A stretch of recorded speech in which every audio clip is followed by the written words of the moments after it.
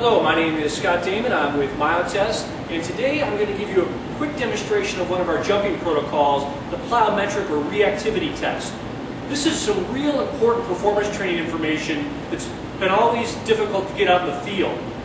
With this jumping protocol, we can look at really the important performance plyometric information such as ground contact time, which we display in milliseconds, and also a reactivity index, which is the ratio of your flight time or your hang time divided by your ground contact time.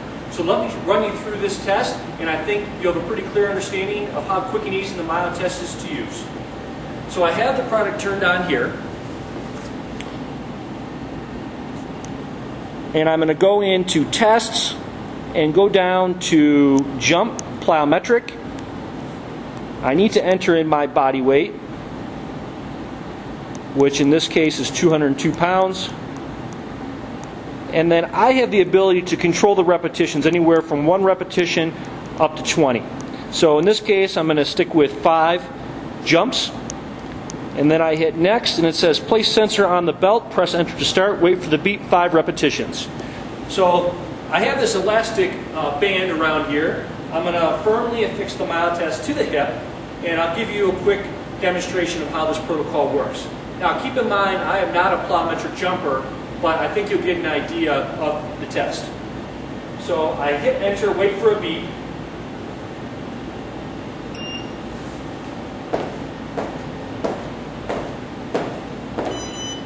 You cited 5 reactive jumps. The double beep means the protocol was successfully completed. Now I have some instant information that we can take a look at.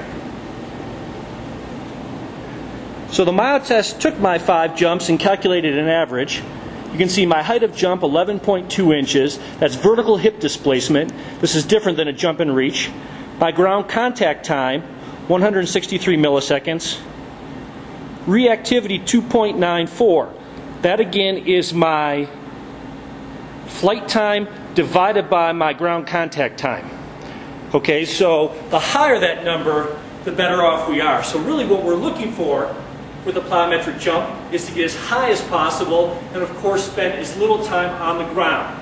So we don't want someone just going like this to minimize ground contact time, and we don't want somebody going like this to maximize height of jump. So it's that important combination of the ground contact time and the time in the air. That's why we display that reactivity index, that ratio.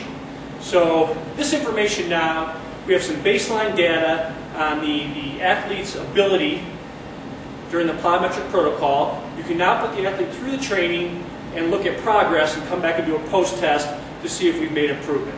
So I hope this quick demonstration helps show you how quick and easy the Myotest is to use to get some real important performance information. Thank you.